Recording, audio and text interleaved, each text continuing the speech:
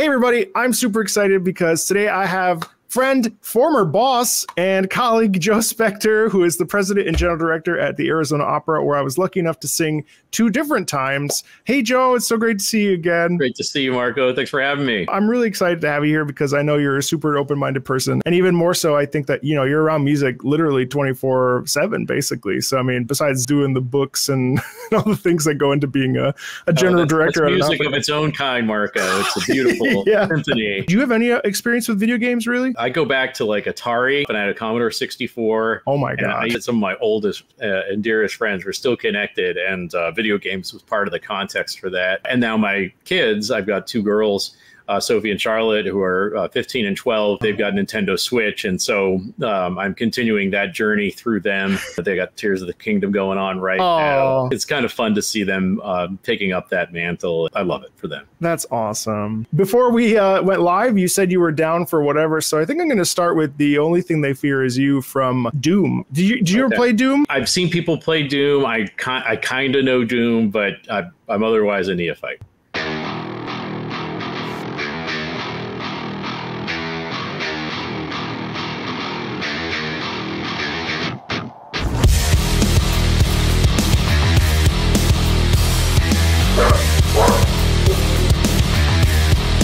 With the dog. She woke up. Yeah.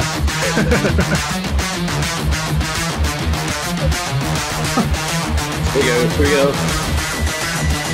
Oh, they were going to drop it. They were going to drop it right there.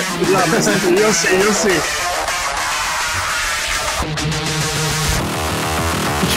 Right? Okay. Deceptive cadence. I know. They like lost the drum kit here. That's a chainsaw.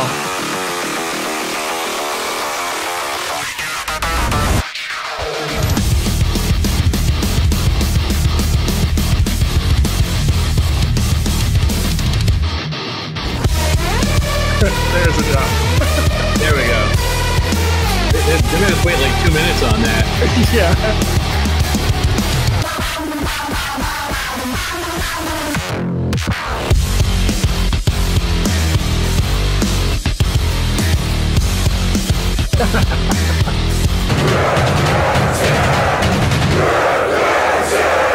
That was quite the introduction to video game music in the year 2023. That was fun. I mean, I'm a child of 90s music and listened to a lot of Rage Against the Machine and that kind of thing. So there's definitely a spiritual connection there. And I loved hearing like where it would take kind of the core and then start departing chromatically and all that kind of thing. So that was fun. I was worried about that character on the screen there. You know, I was thinking Doom guy?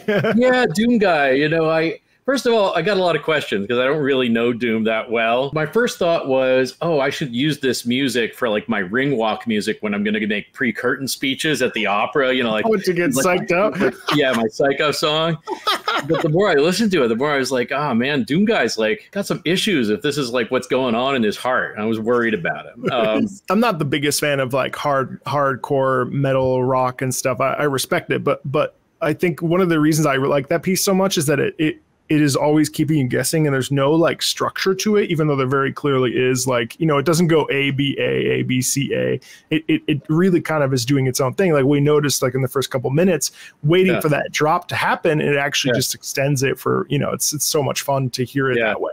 I kept having these like images in my head, like they're in the recording studio and they're recording this thing, and like the drummer's hi-hat fell over and the snare drum, and that's why they couldn't drop the beat until like scrambling until it gets back up again. Something that's been really interesting for me is that I listen to a lot of music that I don't know the context for. It still causes an emotional reaction. I guess my question to you is, does context matter? Like, would you love to know where in the game that song plays? Or do you think that there are certain pieces that stand on their own perfectly fine, both in opera and in video games? I like the idea of being with Arnold Schwarzenegger and the other guys getting dropped in the middle of the jungle to fight the predator and like not knowing exactly where you are at the beginning, you know. So I personally like the idea of not being familiar with the context and letting the material kind of like lead the way, and then my mind will fill in the blanks. I think some people need more visual context or more story like to feel like they can give themselves permission to enjoy it. But also the way I think about opera is, you know, if we're doing our job right, you shouldn't need any of it in order to have an amazing experience and to get connected to the story very fast. I'm like you, like I listen to all of the Studio Ghibli, I always forget. Ghibli is actually the way I say it usually, so I think that's right. That music's amazing. I listened to all of that before watching the movies. When I went back and watched the movies, I was like, oh my God, that's the one song I really liked from listening to it. Now that that music is touring with like symphony orchestras now. Yeah. And man, you want to talk about magical audio visual. I mean, those are operas. This one we will have context, and you can listen to the music in this remastered version of the song, and also watch what's happening on the screen. So this is great. Yeah, this is originally it was from like the 1990s.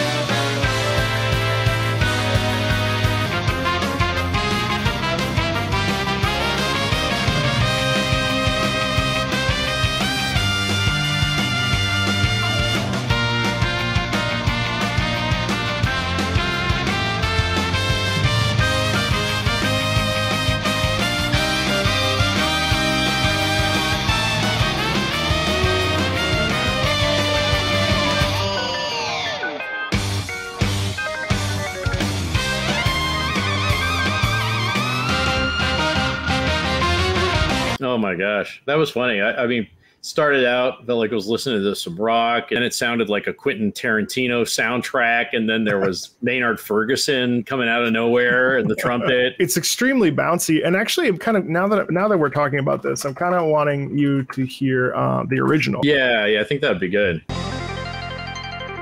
So you can tell like that, you know.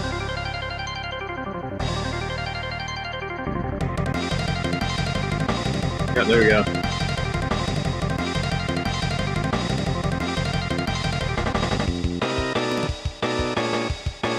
Okay.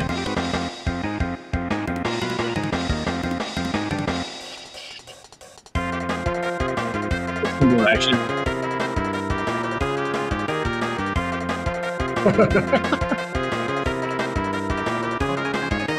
Still pretty darn good. Yeah, considering it came out in 1992. That was the year I graduated from high school. Whoa. Yeah. Cool. Is it though? But you're still like alive? No, oh my God. I was 6 in 1992. No, me too. I just was really super You were just advanced. You were advanced. Yeah, I was Doogie Howser. I'm an enormous fan of rhythm games. I love them. I think they're really fun and challenging. Maybe it's because I was an opera singer, and opera singers are always told that they don't have rhythm. And so now every time I see a game that involves music and dodging notes or hitting notes, I automatically am drawn to it. Everhood was a game I stumbled onto by accident on a Twitch stream. And when I tell you that this game became a bit of an obsession for me, I mean that. It's hard to talk about without spoiling. It's a really meaningful experience that I think that if you are into music and rhythm games, but I can't even call it a rhythm game because it really isn't. It is a musical adventure game. This game circumvents expectations, and I really recommend you check it out if you're looking for something that is music-based, existential, and will make you think when those credits roll. In fact, the game is available on Xbox Series X and S, Xbox One, and PlayStation 5 and 4 consoles, with 16 exclusive battles with songs from the composers of games like Donkey Kong Country, Fez, Ninja Gaiden, Mega Man, and Crypt of the Necrodancer, among others. Literally, it's one of my favorite games that I've ever played. It's so much fun, and I literally still, having played it a couple weeks ago, I'm still actively thinking about it pretty much, not hyperbole, every single day, because there's nothing like it. And it reminds me of a time when I was growing up with Guitar Hero, and I would sit there for hours trying to figure it out. Everhood somehow combines all the things I love between an interesting existential story, rhythm games, high intellectual thought, challenge, but not overtly difficult. It's awesome. And I seriously recommend you check it out, whether you are a new fan diving into this after watching this video, or if you've played Everhood like I have. These additions alone are worth a second playthrough, in my opinion. It's interesting to like hear where we are, and then if we Final Fantasy 16 just came out. My question to you is, do you want to hear the evolution of classical music, or do you want to hear an outright banger? Let's go to banger, man. I live in the evolution of classical music. Let's bang it out. Spoilers to anybody that hasn't finished Final Fantasy 16, as this will absolutely be a spoiler for you. Weather looks a lot like Phoenix right now.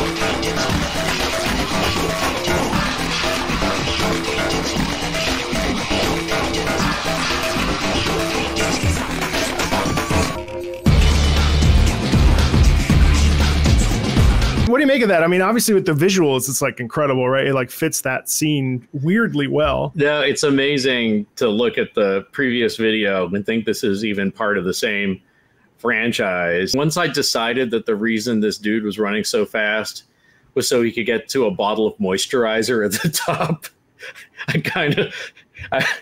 I was just thinking, God, this guy needs some sunscreen or some moisturizer, and it's, you know, it's 115 in Phoenix today. I'm like, I feel you, man. Like, I just know there's like Lubriderm or something up there that's gonna really help this guy out, and like that, and that made sense with the intensity of the music. Well, listen, whatever the context that you need, right? That's the thing. Music has variables. You don't need to know that he's fighting, like, you know, his nemesis and all this other stuff. Like, as long as Lubriderm is his savior, that's the dry skin is his nemesis. You know. That was yeah. Oh yeah. Isn't it cool? Just like seeing the evolution of like where it came from to where it is today. You know, it's absolutely insane. Crazy. This piece is from Bayonetta 3. It's called Fertile Rondo. People wanted me to react to this, but I haven't actually seen it or played it. So we're gonna listen to this together. We're gonna do this together. Yeah, I don't know. That feels kind of magical. But you know, I'm gonna find a way to tie Lubriderm into this one too.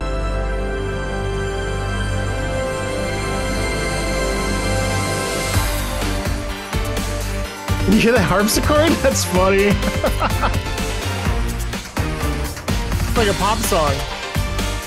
Reminds me of Fifth Element. Yeah. Oh my gosh, exactly. You know, like popping and locking. This is the filament. Fifth Element right now. Fifth Element.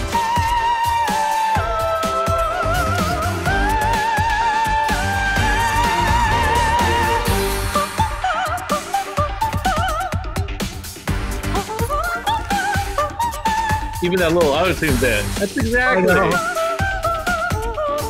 This is crazy.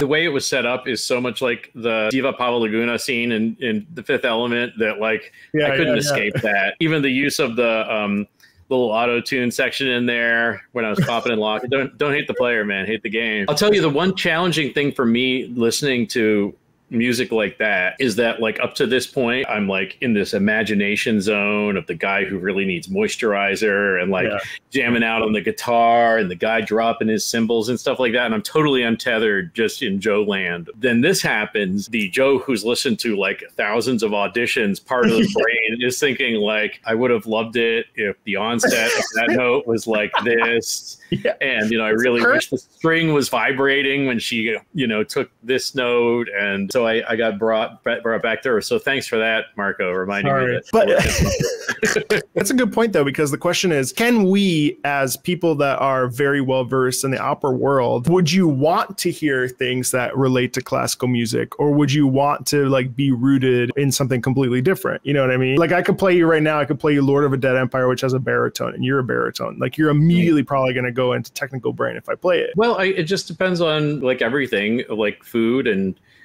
drink and physical activity. Where's your rhythm? Where's your energy in that moment? And I love opera, and I love opera singers. And, you know, part of my thing is like having been a singer, I'm rooting for singers. So when I'm hearing something like that fertile rondo, I do think about, you know, what's going on with that singer, but like it's from the perspective of I would love to nurture it in that particular way. And it taps into that thing. I like seeing how areas of pop culture engage with opera. What is organic? What is that perspective? And seeing like, not the caricature side, because I think, you know, you get that too, and their pop culture references to opera. But I like to see it when there's like an earnest homage sort of approach. Here in this track, I think they were trying to like say, I want to pull this cool opera vibe into this tune, and that was what it was used, like an instrument. You have to let me hear the baritone one now. I'm sorry. Yeah, no, I will. You got to know now, huh? You did some good curiosity marketing.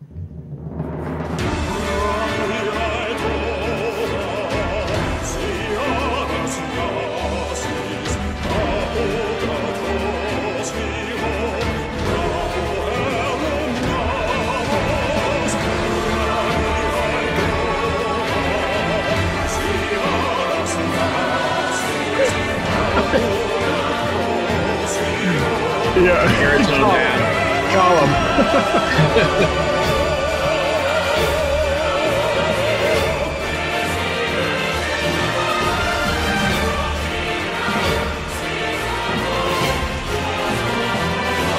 That's it.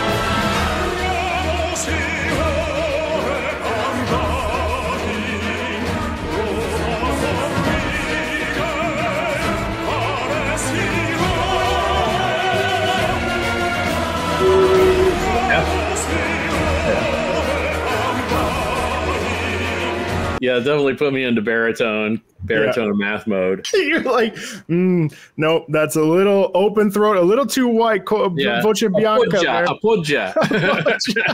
It's a beautiful track. It like fits the mood really well. But it's funny that I also listened to this and I was immediately like, okay, it was one of the first videos I filmed. I'm over here like talking technique, like how it's done, where the placement is, you know, the open, maybe the F sharp, a little too open, could have closed, you know, and it's all of a sudden it's like, but then it's interesting to me. This is from a game called Punishing Gray Raven. The character is actually an artist, a singer, a director. I can't remember, Selena. And she actually, her weapon is a flute called Zarastro. It's hilarious.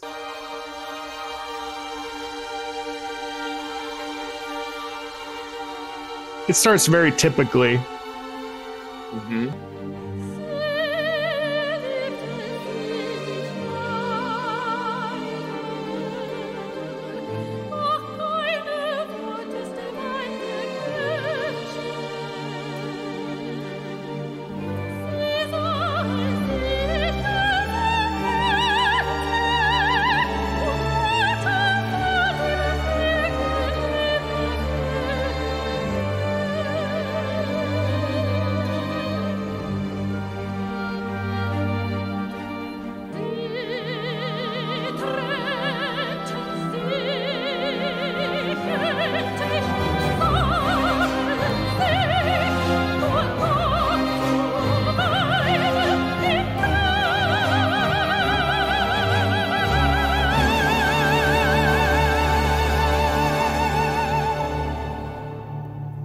We're gonna shift now. Okay.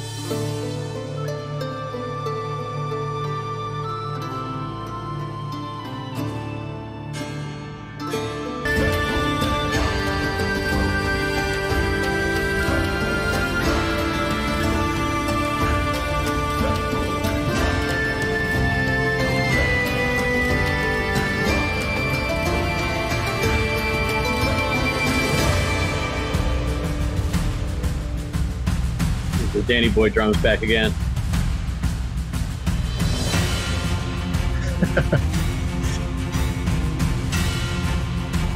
Anvils, nice. Comes River Dance. Yeah.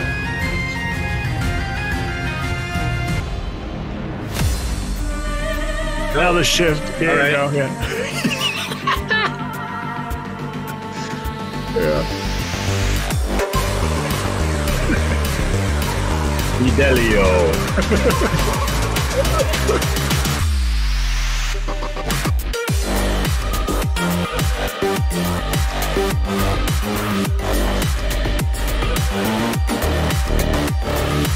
I love how it moved from like this very tribal, folky kind of sound into that modern world with all electric instruments. And then I was listening to the sampling in there too. I would say the one thing that's the through line is total embrace of a groove. And we don't often do that in classical music in 2023, giving people permission to like, you're going to hear this 70 times in a row.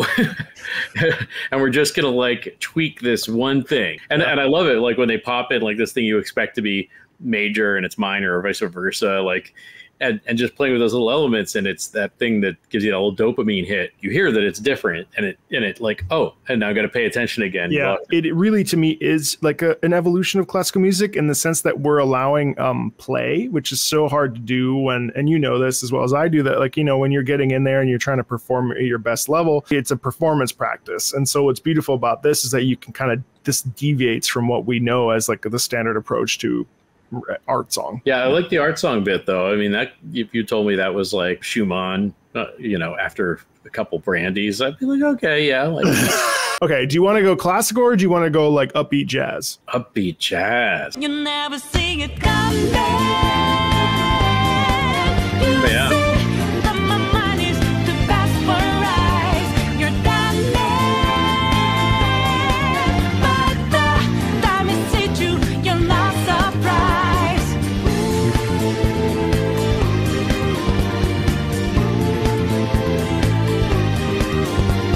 Could have done this chorus.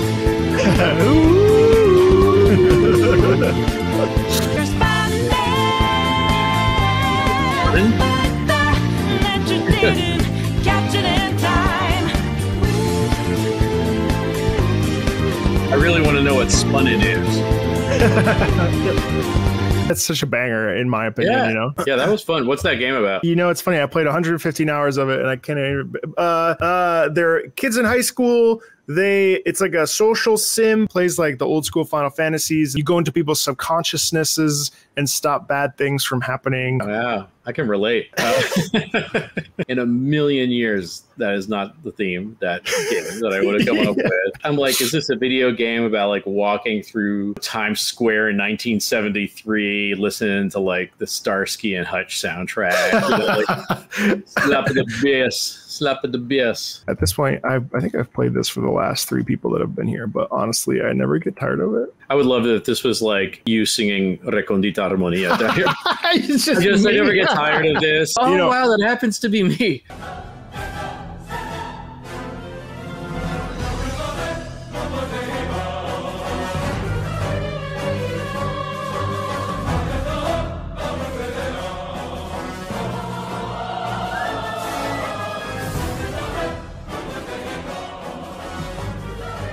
Oh, little turn there. Oh, yeah.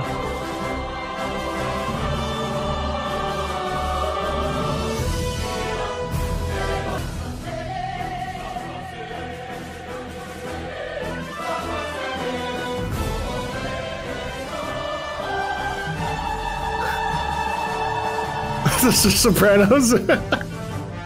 Oh my gosh. I can hear these Sopranos talking about this number of takes in the studio. Just wait. It gets better. All right. Oh.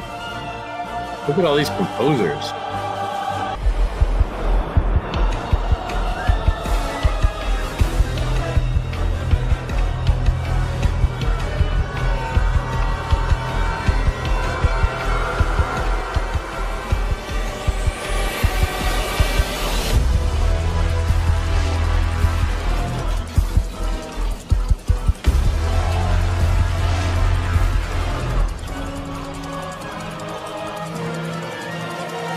Isn't that crazy? Yeah, I liked hearing like real singers mostly, or at least some real instruments in there. You could hear intonation issues and things like that, which I'm not judging. It's just like it made it feel like it was more like a real performance, which I liked. But that was a fairly merciless tessitura in there for the tenors and the sopranos. Tessitura is where the voice sits. What's amazing about this piece is just how violent it is. You know, it's real, like, aurally violent. About 2 minutes into it, though, I was thinking this is about a race of people that desperately need to get to CVS for some moisturizer.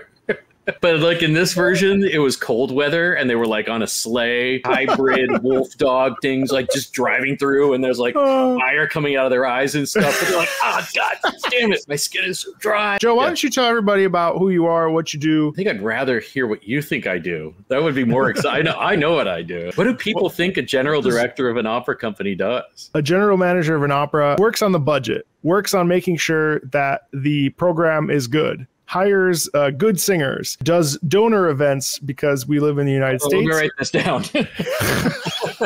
These sound so good. You do opening night speeches. You tell other people what to do. It's interesting because, I mean, before I was actually a general director, I didn't know. Remember the show Greatest American Hero? My first 2 years of being a general director were a lot like that episode. Like you get the super suit, but there's no instruction book, you know, because who teaches a class on how to be a general director? Maybe nobody does. No, all those things sound good, but it's the ratio of stuff that's probably more interesting than the list.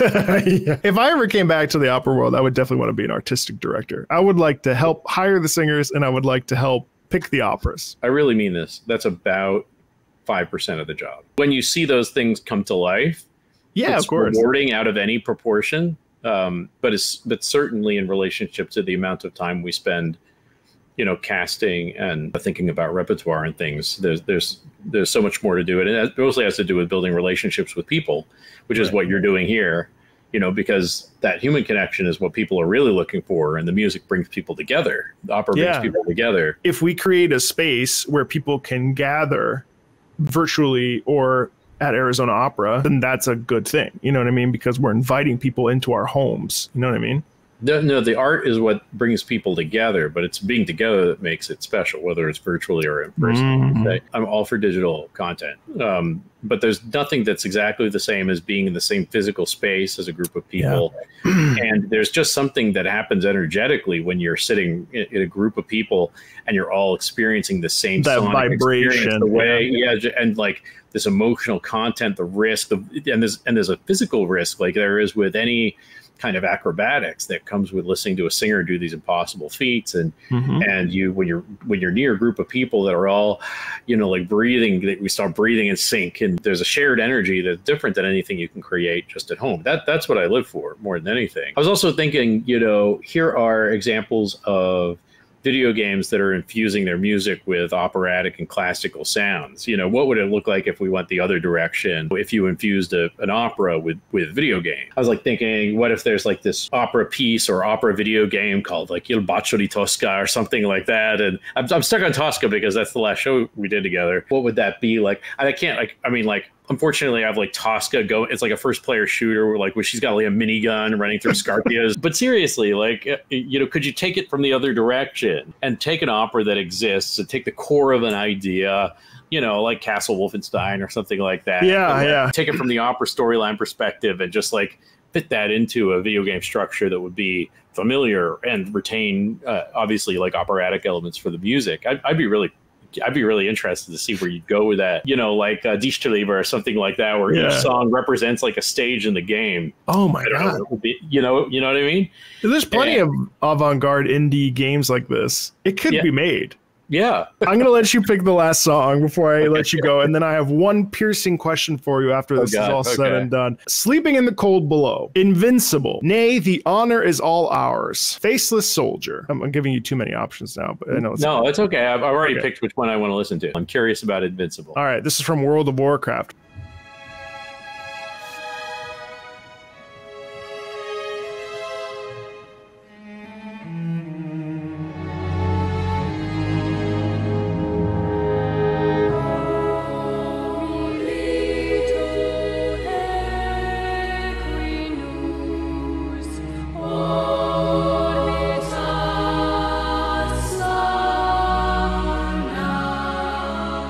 Go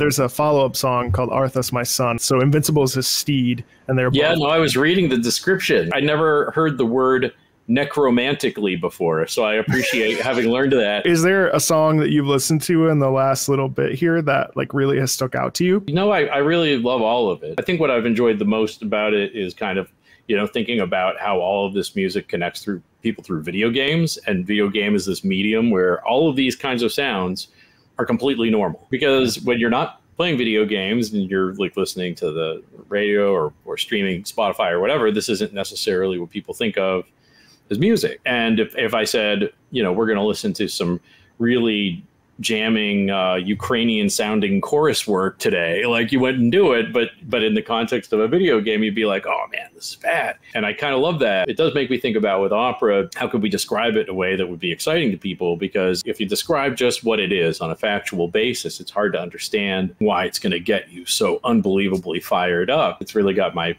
gear spinning. So I've enjoyed it a lot. I often wonder about how I can like figure out how to integrate this music into a concert that has Beethoven or Mendelssohn or Clara Schumann or somebody, you know, and then throw some Arthas My Son or some of the other pieces that we listen to that are completely legitimate classical works that, you know, could really expand, and no one would be worse for the wear. No one would know. You know, it'd be interesting also is to take some of the visuals from one of these games and then layer it over an existing, you know, put it over Prokofiev, War and Peace or something like that, and see if it works just as well. I think they'd be almost interchangeable. How cool is that to think that actually millions of people would listen to the music if you just inserted a little Prokofiev here and there.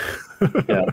Don't forget your moisturizer. Don't forget your moisturizer. I really appreciate you taking the time out of your day. Thanks a ton. It really means a lot. No, it was great, Mark. I had a lot of fun. Thanks for having me on. I really appreciate it. Of course. Yeah. And everybody, of course, feel free to like, subscribe. And if you want Joe back, let us know in the comments and maybe we'll get him back for a part 2. So thanks a ton, everybody. And we'll see everybody later. Bye.